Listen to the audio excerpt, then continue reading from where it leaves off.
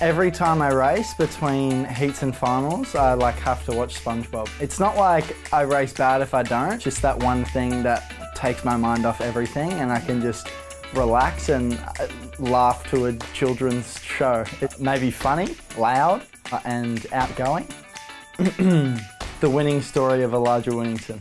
The fact that it's individual and team at the same time. You know, we're here to compete as the Australian swim team, but when you're up on the block, it's just myself that has to swim the race. So I'd obviously love to keep pursuing and making the senior Australian team a lot more.